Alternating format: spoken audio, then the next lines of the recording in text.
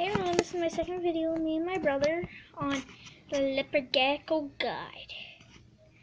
Okay, first, how to care for a leopard gecko. Okay, let's start off, well, what you want before you want to, okay, I'll just show you everything you'll need. Okay, well, to start off with, for a 10-gallon will last a leopard gecko its whole life, but I do have a 20-gallon. So the first thing you need,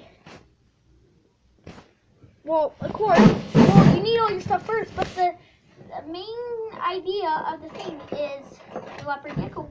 I have to get mine out. His name is Phoenix, and it's a female. I don't know why I give it a boy name. So Phoenix here, nice gecko. And you need some of your reptiles. He's my brother. Don't worry about him. But he's my cool little brother. Okay, so this is, you need your, people think, oh yeah, all you need is your, one different, thing supplement. So what you want, this is a multivitamin. You'll need your multivitamin, which I like to do, with Replical or Repticalcium. So Repticalcium is my second, and then this is just vitamin. This one doesn't have vitamin D in it. I mean D3, even though it says it. I know for a fact it doesn't. But this one for sure has D3 in it. So you want one with D3, one without D3. The one without D3 should be your multi, and then this should be your D3 vitamin. Okay. Next, you need a substrate. Taking mine out. So I have Repticarpet there, and I have large Repti shavings. But they're large, so don't worry about that. Can't get ingested. He won't get a pack. And then over that, I just have some moss. Next of all, next of all, you'll need some sort of water dish and a calcium dish. So I just have this little Exoterra calcium that has 2 different of my calciums in it. This little thing. And then I have a water dish with that water, so nothing else. Then you'll need 2 different hides. Just 2. So 2 hides. One for your Koopa and one for your 2, but I have 1, 2, 3, 4, 5 hides. Yeah, 5 hides.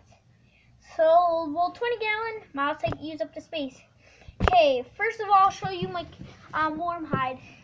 Warm hide, this is a cool, I just got this, too. Even though my leopard gecko is a year-old, I don't know if you can see that. It's a little gangster bus, so you put it against the wall, and when they're sleeping, you can see. So you put this against the wall so you can see when they're sleeping, and you can watch them. And then I have just damp moss over that, so that's also my moist hide. Then I have this little log. Oh, I got dry moss. This little log, this is not cork at all. So I keep that in the corner. And then I'll show you that later with the decor. Then I have this little plastic homemade hide. Then this was actually my grandma's birds. It was like this. They had the holes on it. It didn't have this though, John. It had rope in here. It was hanging, and then there was little things for my grandma's birdie, like shells to hang. My grandma said she never played with it, so I could just have it. And then I have this little Lego hide, which is his favorite.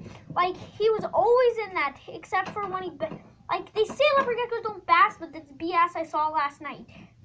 So, yeah, I saw it last night, and, he was up on his school bus hide, because that's where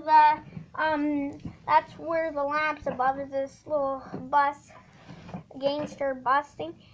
I'll deal with that later. Okay, so that was, yeah, school bus, and then I have Lego hide. I'm not messing with it. Next, you can just add some deck decor. So I have this little plant. It's fake. Then I have a couple rocks. Then I have these pieces of wood. I totally forget where I got these from. Totally. I did not buy them. I got them somewhere. Then I this live. It's called an old granny cactus. It's fuzzy, but when you put your finger deeper, it's hard. Oh, it's on there. I have to clean his cage. So yeah. Oh, and then next you'll need a heat source. Heat pads are the best, even though I don't have one at the moment. Had this little Zumid double lamp. Zumid double lamp. There's a red light and a white light. They can't see red. They see it as black, but I have this UVB. You know they don't need it. It's the UVB is probably out. I just use it as an extra heat source. This one's a 75, and this one's a 60 watt. So that's enough heat for them. And the temperature right now is, in the cool side, it's 25, so that's perfect. And this side's probably around 35.